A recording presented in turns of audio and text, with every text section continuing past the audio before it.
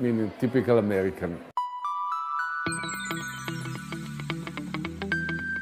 The kettle is quite a popular item in most kitchens around the world.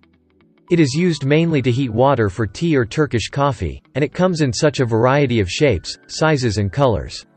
So how was the kettle invented, and how did it evolve in the fancy electric kettle models that we have now?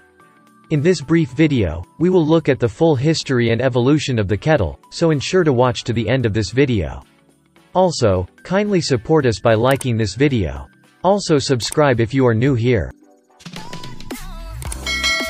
The evolution of the kettle all started in 3500 BC.